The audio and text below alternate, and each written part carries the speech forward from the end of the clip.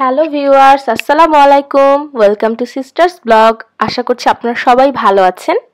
আসলে home quarantine সময় আমাদের অনেকেই নাচোস খেতে এক ধরনের ক্রেভিং হচ্ছে, খেতে ইচ্ছে করছে।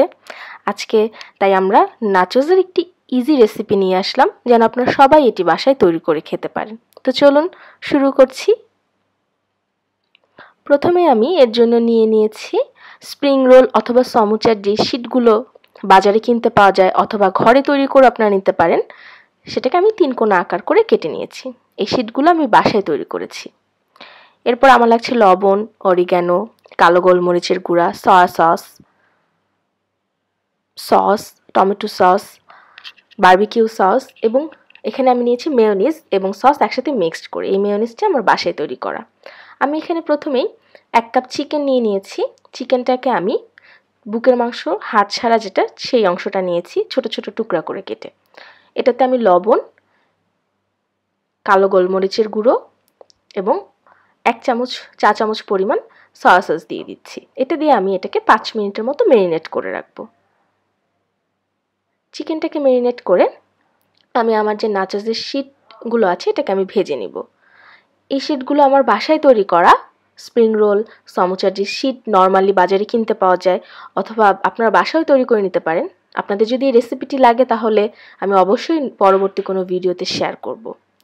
আজকে আমি ওই শিটগুলোকে 3 কোনা আকার করে কেটে নিয়েছি। তারপরে আমি এগুলোকে ভাজতে চলে যাচ্ছি। চুলায় প্যানে তেল গরম করতে দিয়েছি। এখন আমি একটি একটি করে শিট দিয়ে দিচ্ছি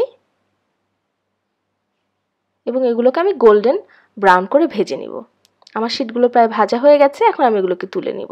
এগুলো খুব বেশি বাদামি করে ভাজবো না, গোল্ডেন ব্রাউন করে আমি সবগুলো শিটকে ভেজে নিয়েছি। এখন আমি চলে যাব চিকেনটা প্রিপারেশন করতে। প্রথমে চুলায় একটি প্যান দিয়ে দিয়েছি এবং এখানে অল্প পরিমাণ তেল দিয়ে দিয়েছি। 1 টেবিল চামচ তেল হবে এই পরিমাণ দিয়েছি। এখন ম্যারিনেট করে রাখা চিকেনটাকে আমি তেলে দিয়ে 2 মিনিটের মতো ভেজে নিব। চিকেনটা যখন সাদা হয়ে যাবে আমি বুঝবো যে এটা প্রায় সেদ্ধ হয়ে গেছে। এই পর্যায়ে আমি 1 টেবিল চামচ পরিমাণ টমেটো সস দিয়ে দিয়েছি। আমি অল্প একটু পানি দিয়েছি যেন মশলাগুলো খুব ভালোভাবে চিকেনের ভিতরে পৌঁছে। আমি এখানে বারবিকিউ সস, অরিগ্যানো দিয়ে দিয়েছি।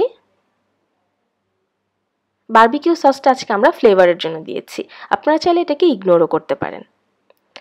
আমি মেয়োনিজ এবং টমেটো সস, 2 ভাগ মেয়োনিজ এবং 1 ভাগ টমেটো সস, এভাবে মিশ্রণটিকে তৈরি করতে হবে।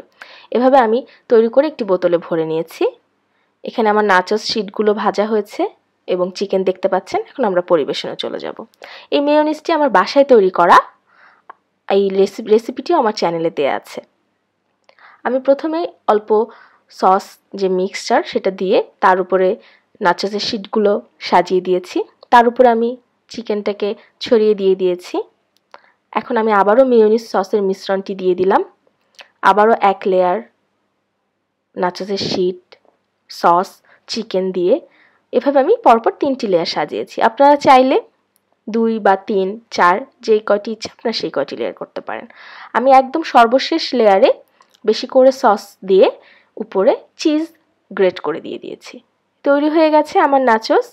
আশা করছি আপনারা সবাই এটি বাসায় তৈরি করবেন এবং ফ্যামিলির সাথে শেয়ার করবেন।